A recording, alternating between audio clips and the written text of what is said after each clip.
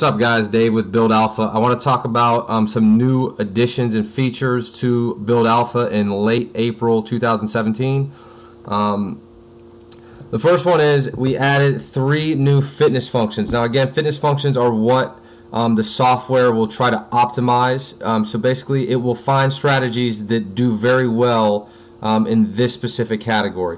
So for example, you could have P&L, Sharpe ratio, P&L to drawdown ratio. The 3 we've added are at the bottom. So correlation coefficient is basically how linear is your equity curve or your account growth. CAGR is just the compound annual growth rate. And t-test is basically a statistics test to see how statistically significant your average trade is. Is the average trade actually greater than 0 by chance or because there's actual edge in the strategy? So those are added. Now if I go to the service settings, you could see a lot of people like to either enter or exit on this bar's close or the next bar's open. I know a lot of retail platforms are different, so now Build Alpha gives you the possibility to search for strategies using either criteria. And account starting value is added. This is for the CAGR calculation, so make sure you are using something appropriate there if you tend to look at CAGR. The next 2 features, this verse other symbol. So what this does is it allows you to plot any strategies you find against some other markets. Now the reason you'd want to do this is in case you found a strategy that was curve fit or too specific to the market you were researching, you'd want to see how it does on other markets. Because if a strategy doesn't generalize well, that is perform equally well on other markets, it might be curve fit or too specific to the market you found. So that's another feature, and I'll show you a visual example of that in a minute.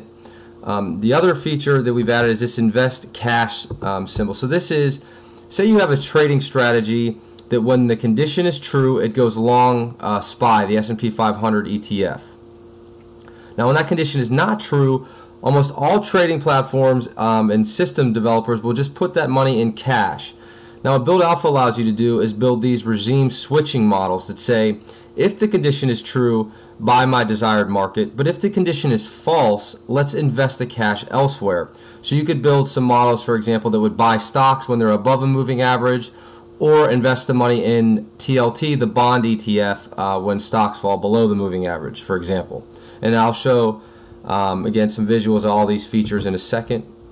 So I picked 500 random signals on the S&P 500. And we're just going to run this so we have some data to look at the features. So if you scroll far to the right, you can see we've added columns for the correlation coefficient, the t-test, and the compound annual growth rate. And if I look at the individual equity curve, again the highlighted is just the out of sample trades.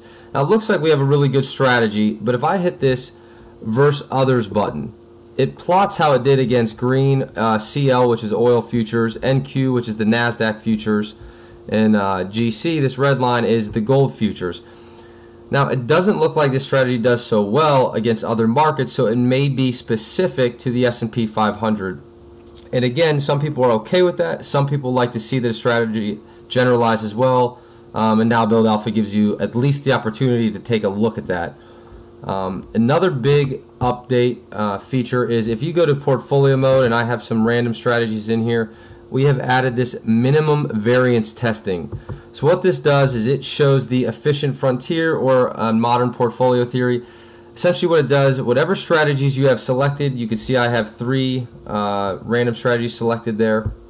It will show the best way to weight those 3 strategies to optimize the Sharpe ratio. So you can see on the left hand y-axis we have the expected return in dollar amounts for 1 year, and on the x-axis we have the expected volatility in dollars for 1 year.